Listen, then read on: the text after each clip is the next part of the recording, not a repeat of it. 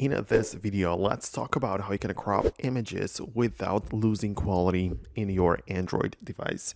Now, naturally, if you're just about cropping the image, you can easily use the built-in tool, which is part of your gallery, where essentially if you open up any image, what you can do is to perform edits by clicking on the pencil icon below it, and this will give you the ability to crop it, right? So you can just grab one of the edges and make the image smaller. And if you're worried about the quality loss, I think you should be okay with that, as it doesn't really make the video or the photo of lower quality. It just cuts out the parts of the image that you decide to leave out, right? So that's very easy method. You don't really need to download any apps for it, and it's all built in.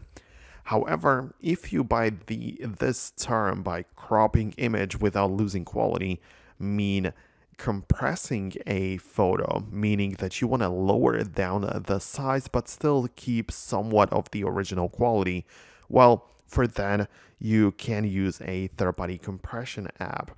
And I have both for photos as well as for video. So let's pick the photos, and you essentially, using this app, you can import the photos from your gallery or wherever you happen to have them, and you can just perform the compression right there. So you can just keep the 70% of the quality or 50, 30, work with the file size and manual approach, right? So you can play around with these settings, and this will allow you to end up with a compressed photo and still somewhat keeping the original quality.